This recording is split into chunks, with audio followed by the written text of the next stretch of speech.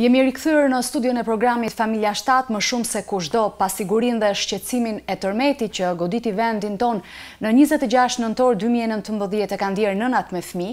Jam e sigurt se përballë një fëmijë askush nuk mendon më për veten e tij. Unë jam një nënë dhe sigurisht përjetimi momental ishte ndryshe kur ke një fëmijë të friksuar nga gjithë ajo që ndodhi. Diskutojmë sonte me Bona Miekly, drejtues e Mops Albania, mbi të gjitha një nënë, një bashorte, e cila do të ndajë me ne përjetimin e 26 nëntorit, ditën kur tërmeti goditi Shqipërinë në befasi. Bona, faleminderit që erdhe. Si ka qenë përjetimi emocional atë ditë? Falenderoj shumë Nela për ftesën. Faktikisht kjo javë ka qenë një javë sfiduese, mendoj, edhe sepse ishte pasojë e tërmetit, ishte diçka që askush prej nesh nuk e priste, një event që nuk ishte i kontrollueshëm, edhe kur mendoj për datën 26, rënja e tërmetit në orën 2 të mëngjesit edhe gjithashtu në orën 4 të mëngjesit, e cila ishte i tërmet që na tronditi të gjithëve, edhe për mua ka qenë e tillë, sepse mbaj mend që gjërat po binin, ajo tronditja ishte aq e madhe që edhe nuk po ndalonte. Nuk patë dëmtimet në banesë. Dëmtime nuk kemi patur në banesë, por shumë gjëra, domethënë, u thyen, por që nuk ishte ndonjë problem i madh në krahasim që të gjithë ishim okay, ishim shumë mirë. Edhe mbaj mend që në atë moment gjëja e parë që të vjen ndërmend është të kërkosh Zotin. Edhe në të vërtet, në atë moment ishte edhe një thirrje, një thirrje që Zoti na ndihmo. Që unë mendoj që të gjithë që do na dëgjojnë sot, shumë prej nesh e kemi bërë atë lloj kërkese në atë moment. Ishte një eksperiencë sfiduese. Sfiduese për gjithë. Në atë moment të gjithë kemi ngritur syt tek Perëndia dhe s'ke menduar më për asgjë. Aq më tepër kur në shtëpi ke fëmija, ke të moshuar, ke persona të sëmurë që nuk dinë si të manovrosh të tjerë. Si e menaxhove situatën me fëmijët e tu? Si e përjetuan frikën? Faktikisht të 3 fëmijët, ata ishin të friksuar për momentin, por ajo çfarë na ndihmoi ishte që të gjithë faktikisht shkuam afër derës kryesore dhe nuk kemi lëvizur. Po, keni qëndruar. Thjesht kemi qëndruar atje dhe nuk është se kemi bërë lëvizje të tilla se si të vrapojmë jashtë në përshkallë, por që të paktën Joshua, bashorti im, ishte ai që thoshte që është më mirë që të rrim këtu pa lëvizur derisa tërmeti të përfundoj, dhe pastaj mbasi lëkundjet përfunduan, atëherë ne dolëm. Po, si të gjithë, se nuk mbeti njëri pa dalë jashtë, është normale në situata të tilla. Po, gjatë këtyre ditëve, ndërsa ka kaluar frika e madhe, edhe ka pasur dhe vazhdojnë edhe pas lëkundjet. Çfarë je munduar të bësh me fëmijët? Çfarë keni bërë? A keni shkuar diku? Domethënë, cila ka qenë mënyra jote në mënyrë që familja të sigurojë atë qetësinë e duhur? Në ratë të parë kur mendoj për gjithçka që ndodhi, për njerëzit që humbën jetën e tyre, për shumë njerëz që u lënduan, për shumë njerëz që humbën shtëpitë e tyre, me shumë dhimbje të madhe, doja që transmetoj ngushëllimin, edhe që për të thënë që ne vajtojmë me ta, por që jemi këtu gjithashtu edhe për të lehtësuar sadopak dhimbjen e njerëzve. Kështu që në këtë rast, këtë javë, si unë dua të flas në rolin tim si një nënë, është shumë e thjeshtë që të biesh në një lloj shkurajimi për momentin për tënë që o zot ku je, ose të biesh, edhe është normale që kur flet me njerëz të ndryshëm, gjithmonë do flasim për të njëjtën temë, e cila është tërmeti. Por jemi munduar që të jemi të qëllimshëm gjatë kësaj jave, që ta ndajmë atë përditshmërinë tonë në disa pjesë të ndryshme. Në këtë rast, kur je një nën me fëmijë, do mundohesh që të kuptosh ndjenjat e fëmijëve. Është shumë e thjeshtë si nëna që nëse ne reagojmë në një moment të caktuar, kemi frikë etj, askush nuk na thot për shembull që mos bërtit ose mos me thënë nuk kemi dikë që do të na thot këtë gjë, por kur vin tek fëmijët tanë dhe nëse ata janë të friksuar, është mirë që ne si nëna të kemi një kohë ose nënat baballarët për të pyetur se si ata e kanë përjetuar tërmetin, se si ata kanë përjetuar frikrat e tyre, në një farë mënyre për të çliruar edhe ato pjesën e brendshme që ata kanë përjetuar, për ta ndarë. Kjo është pjesa e parë. Pastaj pjesa e dytë është pjesa e argëtimit. Është shumë e thjeshtë që ne mund të hapim televizorin, edhe mund të shikojmë lajmet e ndryshme që në një farë mënyre mund të jenë dhe lajme inkurajuese, por në shumicën e rasteve kanë qenë lajme që sado realiste kanë pasur një ndikim tek fëmijët duke dëgjuar. Shumë dhimbje. Kështu që si prindër ne jemi kujdesur që të mund që kjo kohë me fëmijët të jetë një kohë ndryshe. Kemi dalë, për shembull, kemi shkuar nga liçeni, kemi marrë bicikletat, edhe ose kemi bërë një shëtitje, por ajo çfarë doja të ndaloja është edhe një pjesë tjetër që na ka, jo vetëm na ka bashkuar si familje, por gjithashtu në këtë kohë ku mund të jem një kohë fatkeqësie, që mund ta kthejmë dobësinë ose ta kthejmë fatkeqësinë ose hitërimin në forcë. Tani me mënyra të ndryshme, për shembull ne kemi e di që vajzat e mia bëjnë shumë biskota, ëmbëlsira, dhe ne kishim menduar që pse mos bëjmë biskota në këtë rast, se tani ne po flasim për nëna që mund të kenë dhe fëmijë të vegjël, që nuk mund të dalin, ne dim shumë mirë që në Shqipëri ka pasur shumë njerëz që janë ofruar për ndihmë, që mund të jenë familje të ndryshme që kanë dhëruar shumë, por edhe një mënyrë tjetër, ndoshta për të përfshirë edhe fëmijët tanë, për t'i angazhuar, për t'i ndihmuar tjerët, për të dhënë atyre një sens që ne që ndoshta mund të jemi pak më të fortë se dikush tjetër që ka humbur një njeri të dashur, ose ka humbur, ose shtëpia e tyre është rënuar, ose po jetojnë në çadër, që ndoshta janë pak më vulnerable, që ne mund të jemi ata që mund të shkojmë edhe ndoshta një përqafim, ndoshta duke dëgjuar përjetimet e tyre, në këtë rast fëmijët duke luajtur me fëmijët e tyre. Kjo në një farë mënyrë ka ndihmuar shumë që edhe ne të mos mendojmë kur do bie tërmeti, nëse do bie tani ose do bie pastaj, por ka qenë më tepër një moment ku ne edhe si familje jemi të bashkuar për të ndihmuar sadopak. Po, pra fëmijët kanë gatuar diçka për fëmijët e tjerë dhe për qenë si shenjë dashurie për ta. Po. Si ka qenë përjetimi yti brendshëm, sepse kjo besoj për të gjithë ne ishte një kohë reflektimi që sot nuk ka asgjë vlerë përballë momentin kur ti edhe mund ta shikosh vdekjen me sy, nëse mund të shprehem kështu në këtë mënyrë. Faktikisht, kur mendoj që është shumë e thjeshtë që në këtë moment të mund të spiritualizosh momentin, për të thënë që unë besoj që Perëndia është sovran, besoj që Perëndia është i fuqishëm, që ai mund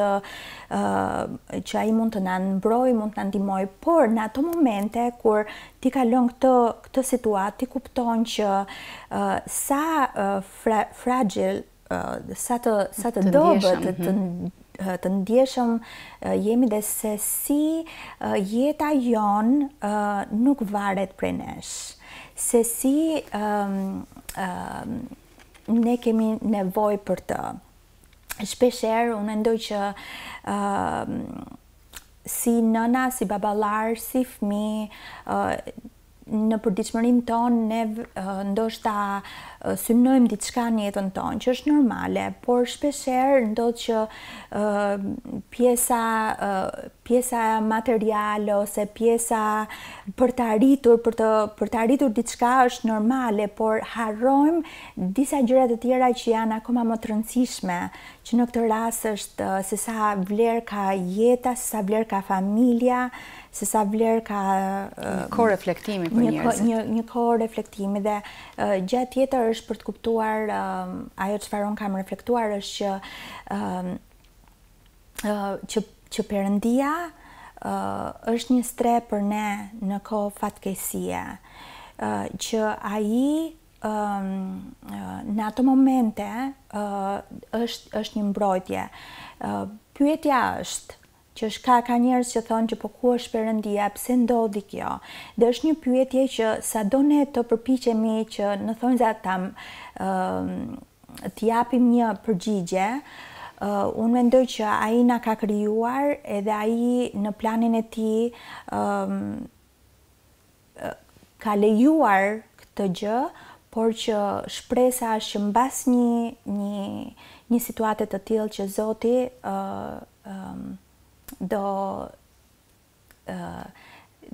do kujdeset për njerëzit e tij.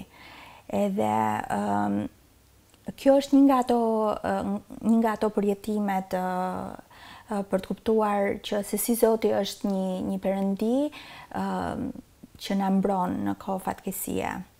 Përjetimet emocionale të njerëzve kanë qenë të ndryshme, nisur nga fakti që lëkundja ishte e fortë.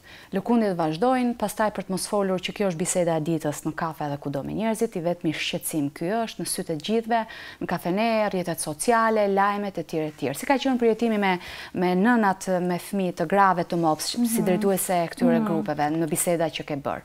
Si e munduar edhe ti inkurajosh? Po.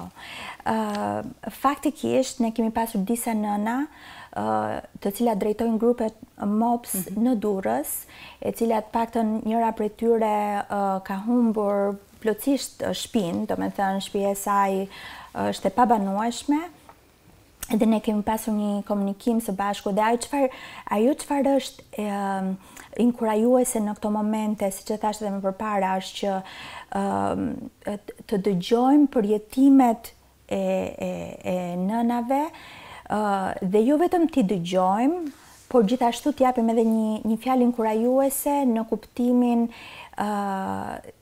duke i dhënë shpresë në bisedat tona. Unë mendoj shpeshherë është bërë, të paktën kam parë në media sociale që ekziston një lloj mesazhi i tillë që ne nuk duhet të kemi frikë. Unë mendoj që është normale që kur shikoj fjalën e Perëndisë, kur ne shikojmë në fjalën e Perëndisë, shikojmë njerëz të ndryshëm, shikojmë Davidin që kaloi nëpërmjet shumë fatkeqësirave, por ai edhe pse pati frikë, e bukur ishte që ai vendosi të kishte besim tek Perëndia. Pra shumë e thjeshtë që të thuash që mos keni frikë, por thellë në zemrën tonë, në situatat të tilla, secili prej nesh e përjeton frikën. Por problemi është se çfarë ne bëjmë me frikën tonë. Ja japim ne Perëndisë frikën tonë apo e menaxhojmë vetë me forcat tona. Këtë gjë jemi përpjekur të themi dhe nënave që në raste të tilla që lutja ka fuqi të madhe, ne jemi lutur me njëra tjetrën, gjithashtu një gjë shumë e fuqishme është një premtim nga fjala e Perëndisë për të lehtësuar sadopak panikun edhe stresin e përditshëm.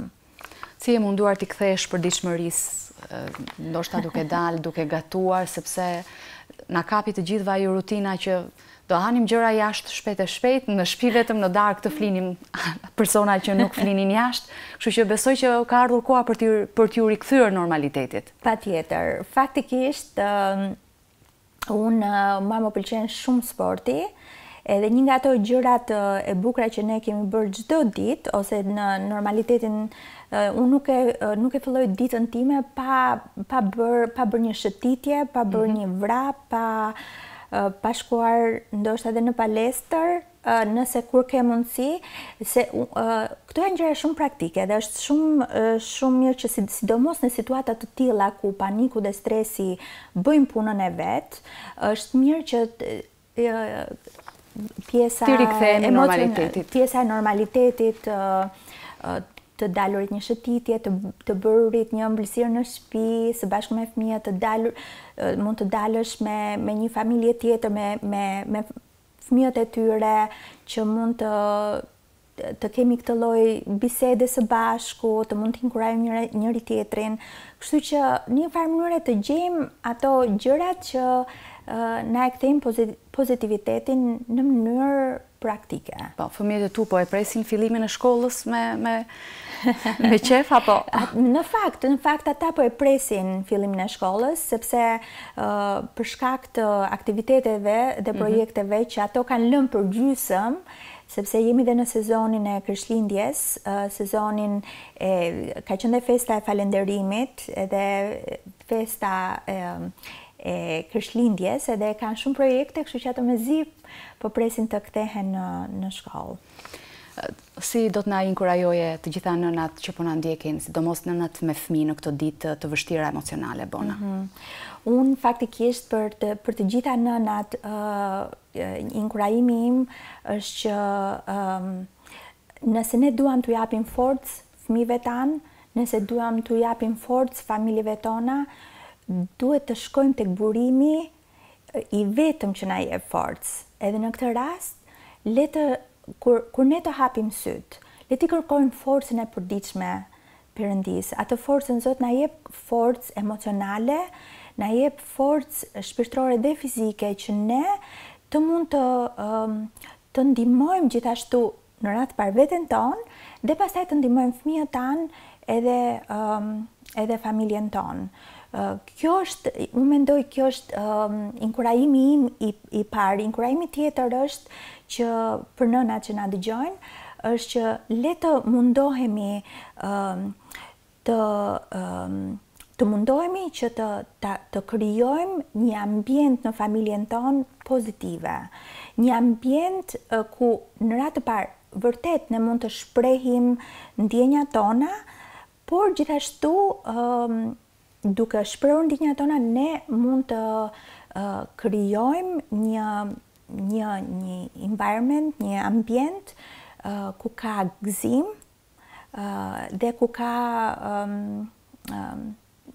ka një lloj pritshmërie ku fëmijët të ndjehen të mbrojtur, të kuptuar, edhe të rikthehen përditshmërisë së tyre. Po, lutja jote për popullin shqiptar, cila është, Bona, në këto çaste? Në këto çaste, unë dua të ndaj një thënie të Martin Luterit, i cili thotë që nëse ti një moment kupton ose pyet veten, Zot, ti ku je? Nxito në atë moment kur ti pyet veten, o Zot, ku je? O Zot, pse ti nuk je kujdesur për mua? Nxito te kryqi i Krishtit. Shko drejt kryqit të Krishtit dhe atje ti do shikosh se sa shumë ai është kujdesur për ty. Lutja ime për popullin shqiptar është që në këtë moment reflektimi, në këtë moment sfide, që ata të mund të hedhin syt tek dashuria e madhe që Perëndia ka për secilin prej njerëzve këtu në Shqipëri, duke filluar që nga bebi i vogël që ka lindur deri tek njerëzit e moshuar. Pra, kjo është lutja ime që ata në këtë kohë të mund t'i thrasin Perëndis edhe mund të kërkojnë fytyrën e tij. Bona, unë të falenderoj, uroj që t'jesh mirë ti dhe familja jote. Faleminderit shumë. Dhe urimi im është gjithashtu për gjithë shqiptarët që në këtë ditë të gjejnë qetësi, paqe, të rikthehen normalitetin dhe të shpresojnë për ditë të bukura. Edhe një herë ngushëllimet tona në emër të stafit të Media 7 për gjithë ato familje që paten humbje në jetë njerëzore. Vetëm Perëndia mund të ngushëllojë zemrat e thyera. Do takohemi javën e ardhshme.